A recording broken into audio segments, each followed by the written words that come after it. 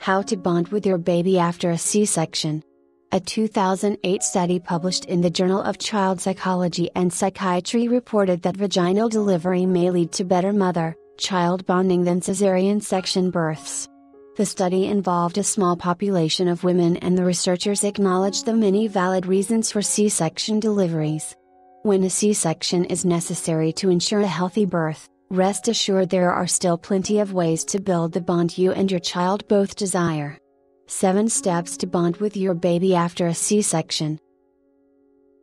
Step 1. Engage in skin-to-skin contact with your infant as soon as possible. Remove everything but his diaper, and bring him to your bare chest so he can feel your warmth and take in your smell. Continue this practice not only in the hospital, but also for several months after bringing your baby home. Step 2. Bring your infant to your breast. And attempt to feed him shortly after being brought together. Ask for the hospital's lactation consultant to guide you in best breastfeeding practices and answer any questions you may have.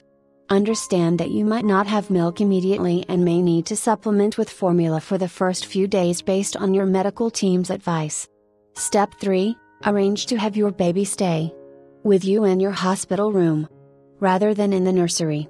Request help when necessary, but keep him with you as much as possible so the two of you can begin getting to know each other. Step 4. Give your little one an infant massage, gently running your hands over his body in a calm and relaxing manner. WebMD reports that this can relieve stress in babies and help alleviate postpartum depression symptoms in mothers as well. Ask your nurse if you have any questions about appropriate pressure or techniques. Step 5. Sing to your infant as you hold him in your arms. It is possible he will recognize your voice and be drawn to it immediately. Choose soothing tunes to keep you both relaxed as you wait at the first few days in the hospital. Step 6. Arrange to have time alone with your baby. Tell visitors to come within certain windows during the day, and cite fatigue when you are ready for visits to be over. Be selfish in these first few days with your time, and don't be afraid of making building that bond a priority over accommodating others. Step 7. Buy a baby sling upon leaving the hospital. Learning how to use it safely and efficiently so that you can begin wearing your baby.